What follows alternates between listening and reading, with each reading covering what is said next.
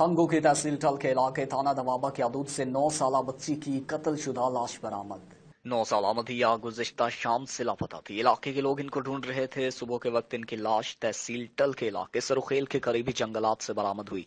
Police ने मकतूला की लाश पोस्टमार्टम के लिए हंगू DHQ अस्पताल मुंतकिल कर दी। पोस्टमार्टम के बाद हकाइक सामने आएंगे। कातलों की गिरफ्तारी के लिए पुलिस ने कार्रवाई शुरू कर दी है। हम लाते हैं टॉप न्यूज, आपके फेवरेट टॉक शोज और अनलिमिटेड एंटरटेनमेंट सिर्फ YouTube पर। अगर आपने अभी तक हमारा चैनल सब्सक्राइब नहीं किया तो अभी सब्सक्राइब करें और बेल आइकॉन को क्लिक करके हमारी लेटेस्ट वीडियोस के बारे में अपडेट जानें।